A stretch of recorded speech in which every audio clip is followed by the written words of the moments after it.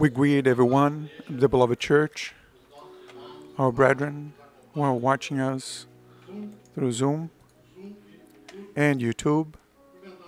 We greet everyone with the peace of the Lord Jesus. We're bringing here the greetings from our brethren, then from Africa. I'm living in Angola and Mozambique in Angola. And I usually like to say that the Lord could place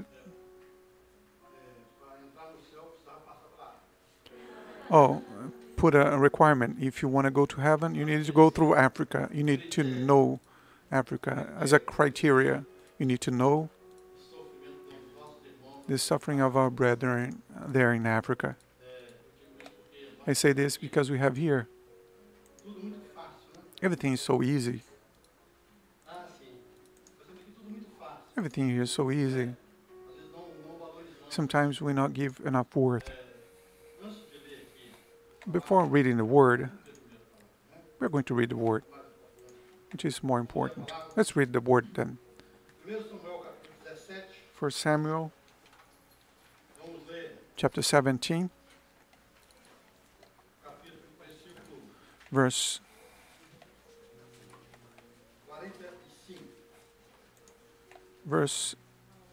45. 17:45. Let's stand up. 1 Samuel 17, verse 45 is here in the projection. But it's always good to pick up our Bible and find the verses there, right? 1 Samuel 17, verse 45. Then David said to the Philistine, "You come to me with a sword, with a spear, and with a javelin, but I come to you in the name of the Lord of hosts, the God of the arms of Israel, whom you have defied." Lord God, give us a blessing as we meditate on your word, feed our soul, and that's why we're here, to be fed by you, to glorify and exalt your name. In the name of Jesus, amen. The church may be seated. My brethren, the text in the word that we just read to the Lord, because it is the topic of the question for the children on Sunday school this morning. So the children answered those questions, and they answered this question. And it's very interesting how our children know how we are victorious. Since their tender age, they are learning how to defend themselves. How do we defend ourselves in our fight in spirit with the hosts and enemies? We overcome in the name of the Lord. Amen. And Pastor Nino just reminded us of an experience that we had there in Africa. I live in Angola, but I pastor 6 churches there in Mozambique. But there in Angola, we help the pastor. We give assistance to Pastor Eduardo. So from the way he converted, the older here can remember. His wife, they wanted to open up the gifts. She shared the experience with them, that what she saw, what she learned from the work of the Lord, and then they became converted. But at that day, it was completed 15 years of life, an experience of Ezekiah. So the Lord took that sister away, and the husband received the blessing of the church, and now is being pastoring for 30 years. So if we do evangelization of children in the city of Wambo, which is about 800 kilometers from Luanda, the place where we live, the capital of Angola. And there, when we arrived there, the sisters, they have prepared the words. The roads are not very good, not like carpets like we have here. It is difficult to get there. But we arrived in the city. But until we came to the city, to the church, there is still a long path on an unpaved road. It's more holes than road. But I know that the brethren, they make a great effort and give great worth to the service. And I arrived there, and the sisters invited us, and they asked, how many people are going to come to this church service? It was actually a children meeting in March. How many children do you think that are going to come into this meeting? And the teachers asked, 400 children are going to come. And they asked, why? Well, because we invited 400. So the experience that we have is different when we invite 400, 80, maybe 160, 100, but 400.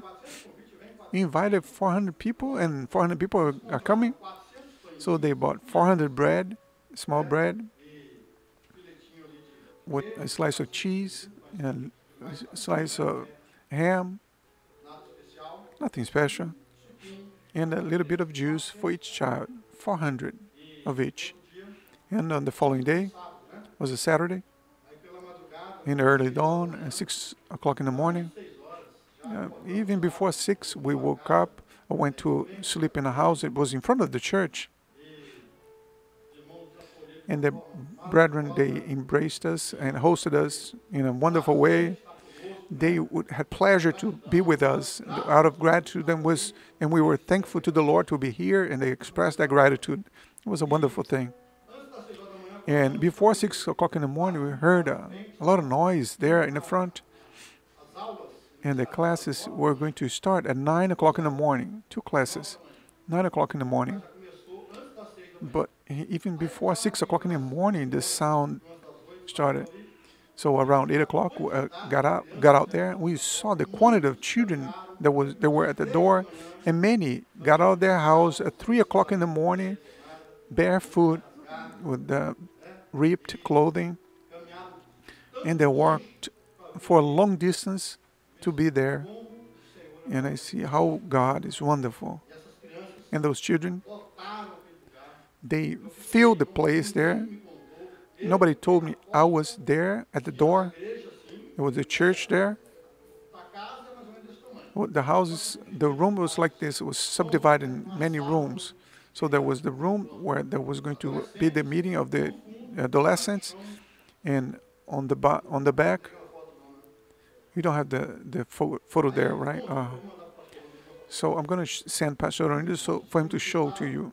On the backyard, the floor was just the ground, unpaved, and the children were going to stay there on the back. And there was a gate. I was on the gate to count, to see if there were enough children, there was enough food for the children. 607 children arrived. There was no room for anybody else. Oh, I have to stop. There's no room for anybody else. The children began to sit in the front, and the ones were on the back had to stand up for this quantity to feed, and all these people there and outside. A few there remain outside because there was no room for them. A lot of children coughing, sick. And we saw an operation of wonder. The children glorifying the Lord because we were there. Because we were concerned with them and thanking the Lord for having sent us there. It was very moving to see the love of those children for the service. And sometimes we have things so easy and we don't give worth to it. And in order to go to the city back with so many holes on the road, some usher there to go to the city and to buy more bread and a little bit more food. to complete the quantity, and everyone fed, even the ones who stayed outside. The brethren served them outside and did not want to leave, let us out. They didn't, when the service was over, I don't know if they went there because of the food or because of the word, but they all went there and heard the word and brought the word into their homes. And the children that came from far away, there was nobody helping them. They went alone. In Africa, the families are very large, so we have in service we have 60, 70 points connected, but in each house there are at least 5 or 6 people, and the large majority doesn't have a cell phone. We spoke with a deacon there. He was not showing up a lot in the service, and he said to the pastor, I earn $40 a month, 1,000 kwanzas. It's like $3. 1,000 kwanzas is like $3 to watch a service. Many times I have to make a decision, or either I feed my children or participate in the service. And here we have internet, unlimited internet. I have a room so precious like this one. So this testimony for the brethren to give worth what the Lord has given to you. We are there, have been there since March of 2020. The temple is closed, it cannot open because the church grew so much. There's not even room enough for 20% of the brethren. And since there is a freedom, but it's a vigilant freedom, the church cannot open because the room is going to be filled, and the church is going to come, and the police are going to close the church. It's going to be more complicated. So we have the brethren. We have service over the internet, and the brethren that don't have internet receive assistance by the ones that have internet. This, what we have there, is the result of the prayers of the brethren here. When we pray on that month for the work abroad, the brethren who are here are praying for the ones who are there, and the ones who are there are praying for you here. The result is salvation of life and glorification of the name of the Lord. And the text that we just read here, David, the struggle of David against the Philistine. We see a situation why the siblings of David did not overcome the Philistine. Why the people of Israel did not face Goliath. What prevented them from having this victory? Since even the brother of David reproached him because he was a young man. You're just a young man, look at your size. David was short and his siblings were tall. And they said, no, go away, you came here to give us trouble, get us into trouble. But Saul heard that David was making himself available to fight against the giant, and David gave a word to Saul. And he said, look, I was taking care of the sheep of my father, and a bear and a lion, they came to devour and kill the sheep, grabbed on to their mane, and I killed them. It happened to the lion and with the bear. And Saul said, look, may the Lord be with you. Fight the giant. But the conviction of David was so great that the Lord was going to give him victory that he knew, look at my size, so skinny. I was able to kill the lion was because the Lord gave me this victory. And the same God that gave me victory there is going to give me victory here. There they were trying to kill the sheep of my father. Now they're attacking the army of my God. The same God that was with me there is going to be with me here. Why the Lord didn't give the same type of conviction to the siblings of David. The siblings of David, surely they could have even have the same intimacy with God.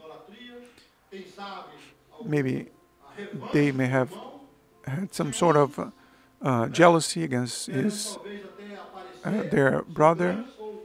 I'm older, I'm bigger, but they didn't trust in the Lord. They trusted on themselves, maybe. And when we trust in ourselves, we grow afraid. When the trial comes, we become afraid. But when we are trusting in the Lord, we know that the victory is guaranteed. And David, he was sent by his father to take the food to the brethren, to his siblings. And Jesus was sent by the Father. He himself, he served us food for us, the living bread that was sent by the Father.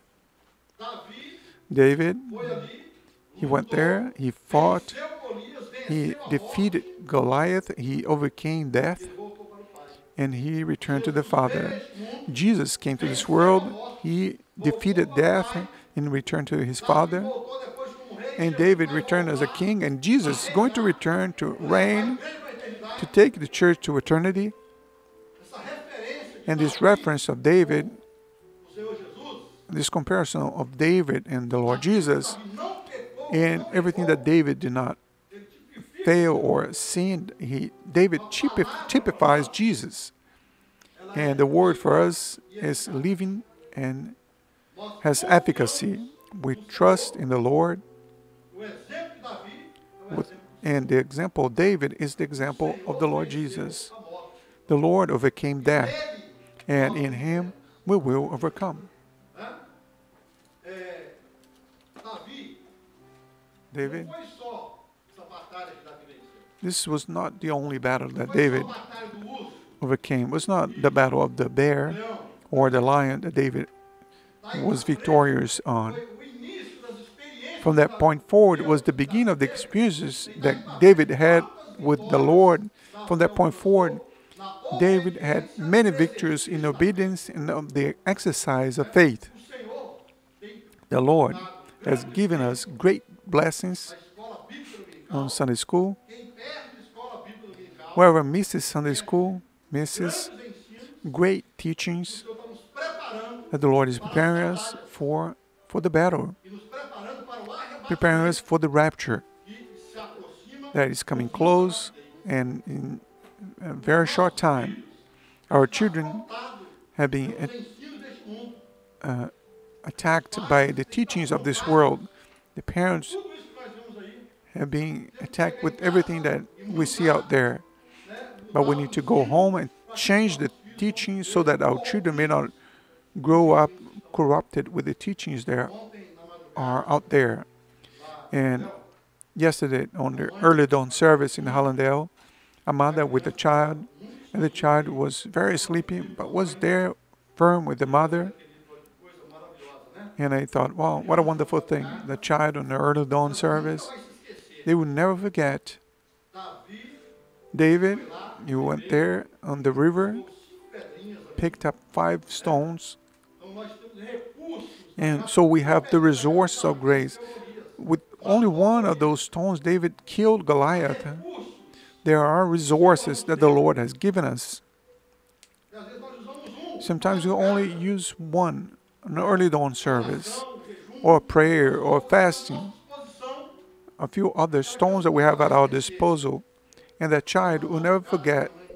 And it was on our early dawn service that my mother sought the resources for victory. Teach our child on the path that they need to walk, and when they grow up, they will not go astray from it. I'd like to share an experience, Pastor Renildo. I worked as an ambassador.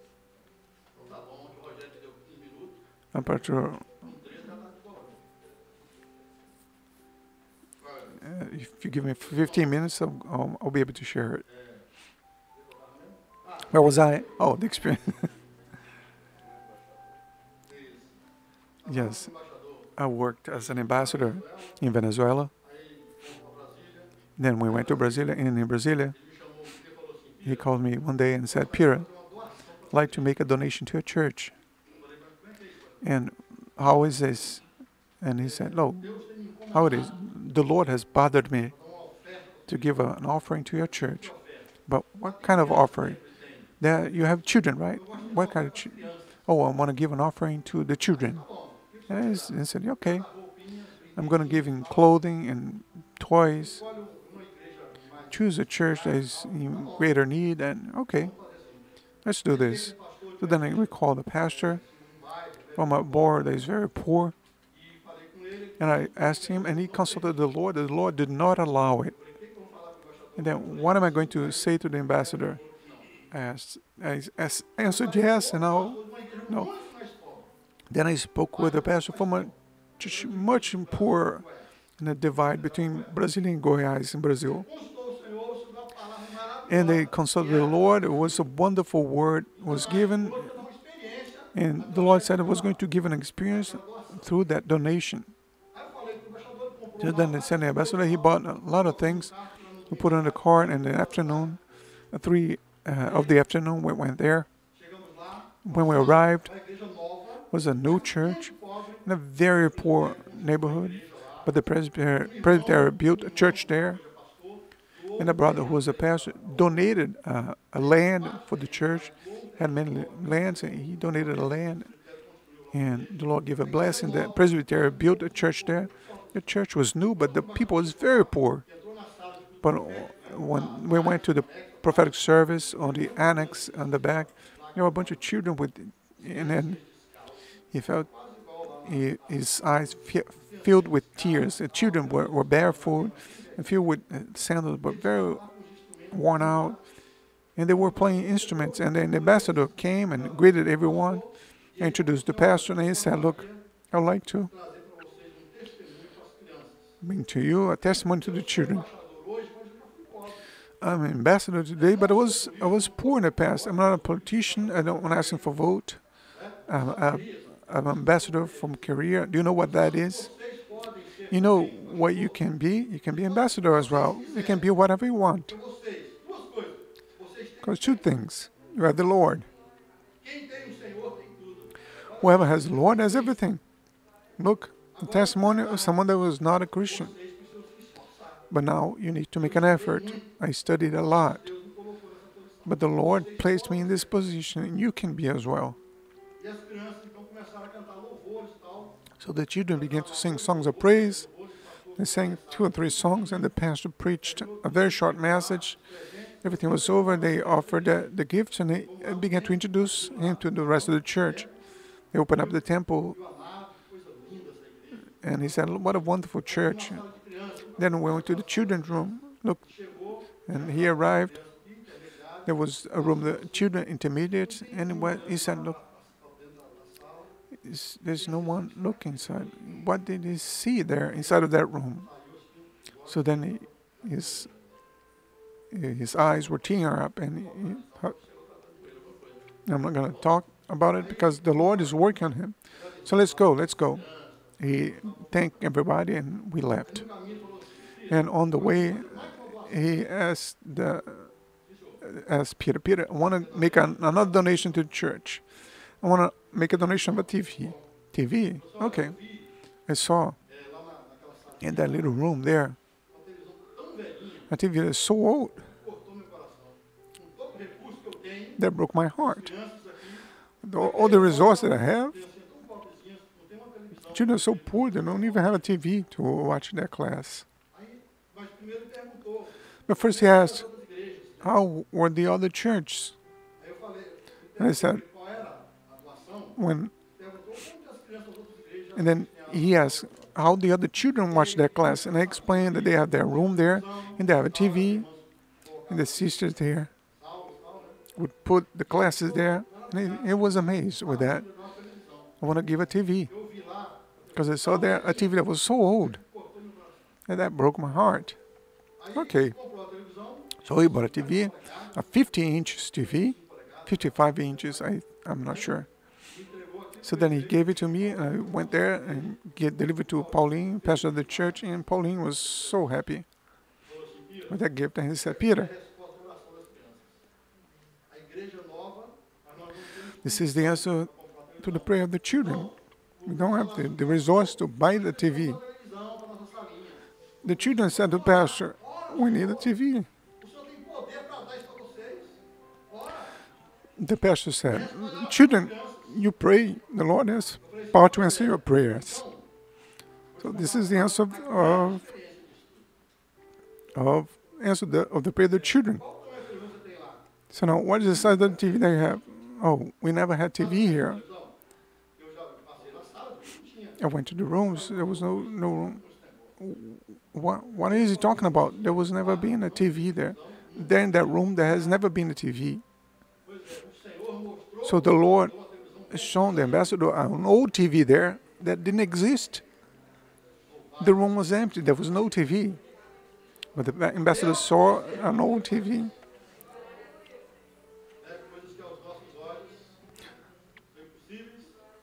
And the Lord that served does that.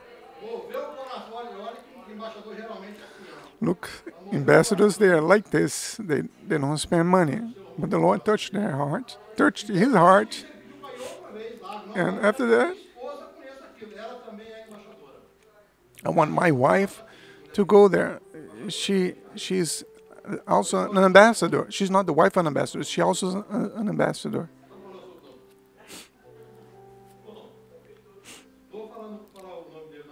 I'm not going to say his name, but tonight. But he's an ambassador in Montevideo, Uruguay. He's going to be amazed if he sees this. Ambassador Antonio Simões, a man that helped a lot when we began the work in Venezuela. Every time they needed to bring people there to go to Venezuela to know the work in Brazil, we spoke with him and he would allow us. And the work has grown there in Venezuela. So, my brethren, this is the Lord that we serve.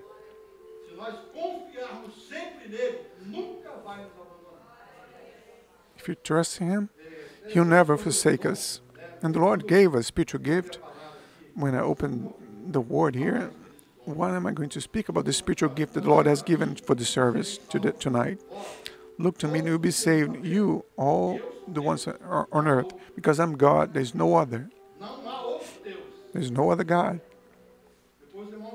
And then, brethren, read at home. Isaiah 45 from verse 20.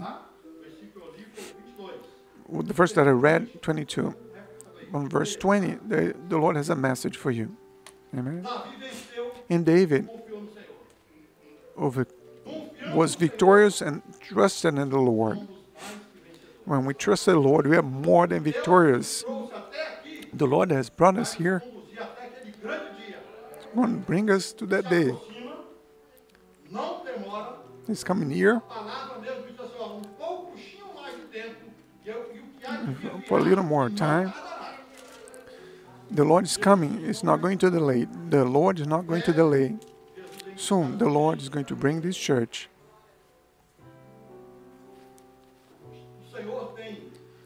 The Lord has given a direction for the Sunday schools and a sequence. We're going to begin here. We're going to go back in the book of Songs of Solomon. But everything that the Lord has taught us, has strengthened our faith and our trust in the Lord. Our faithfulness has prepared us for this great day. Jesus is at the doors. Give your heart to the Lord and trust in Him. And He'll take care of everything else. Amen. Let's sing a song. Glória a Deus.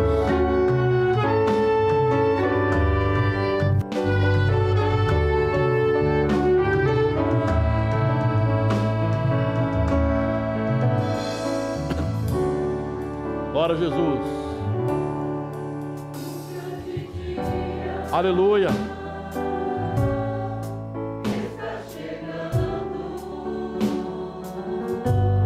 Glória a Deus.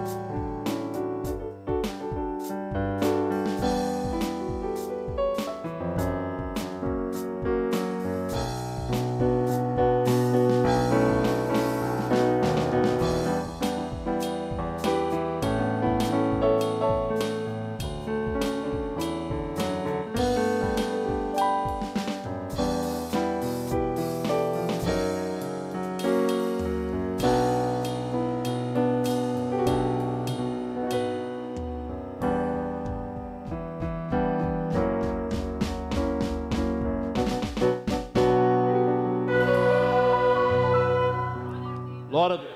Glory to God. Hallelujah. I'd like to invite the church to stand up.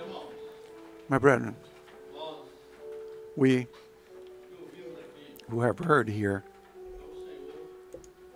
we heard the Lord bringing us a new encouragement so that we can give worth to what the Lord has given us. Give worth to the service. Give worth to the church that the Lord has given to you. The Lord has one that is much bigger than this one. Soon, the brethren will be there. And it's going to be such a privilege. Give worth to the service, my brethren. Give worth. This coming Sunday, we're going to have a mini seminar there in Hollandale, right? I know that for many it's very difficult. But remember the ones that walk 4 hours barefoot. Glory to God. Hallelujah.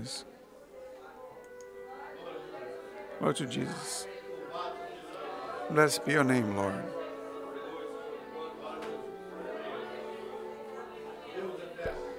Eternal God, we praise you for our stewardship of this temple, for this wonderful place that you have given us. How many instruments, how many servants, Lord, voices, what a wonderful thing. Everything prepared by the Lord. Blessed be your name. Glory to Jesus. Eternal Father, we praise you for everything that you have done for us, for the service, Lord, the presence of your angels with us. Lord, accept our gratitude. We're not deserving, but you are good. Accept our service, and we say to the church in your name that the eternal, incomparable love of God, the wonderful grace of the Lord Jesus Christ, our eternal Savior, and the consolations that the joy and fellowship with your spirits, the Holy Spirit, may be with the beloved church, now and forever. Amen. Remember, beloved, you can be seated.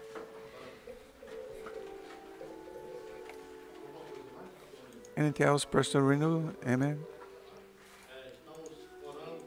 We're praying for our co-workers, right? You want peace at work, you want a blessing at work. Pray for the Lord to save your co-worker. Oh, but I don't have a job, Pastor. No, pray so that the Lord may open a door. Pastor Dodge came to a church and he said the following: let's pray for the teachers. And then he said, Pastor, we don't have teachers. Why don't you have teachers? Because we don't have children. Oh, okay. So there's no children because there's no teachers. So let's pray for the teachers, for them to be anointed. And the church, the teachers are going to pray and the children are going to come. If you don't have work, pray for your co-worker. You prophesy and the Lord will honor you. Amen. Your work's not doing well, the times making it difficult for you to come to the church, pray, and the Lord will bless you. I'd like to remind you that David did not win in a reckless way. He went there, he took the 5 stones from the river, and it was not just recklessly. Surely he about to get the stones, he prayed. Maybe David was fasting before he went to the battle. Surely David feared the Lord. David went there pleading to the Lord. And when he threw the stone, a revelation, the revealed word has power to do everything. Dissipate any situation. Pray. And the Lord is going to give you victory. Amen. Peace of the Lord. We are here at your disposal to pray if you have any need. We are here at your disposal. And the brethren from Zoom, if you need a prayer, there's a group there. There is a brother, beloved deacon. I have 2 deacons there. Glory to God. Leandro and Marcos. If you need prayer, raise your hand, and the brethren are going to create a room for you. And we are here at your disposal. Peace of the Lord, my brethren, and peace of the Lord to you as well.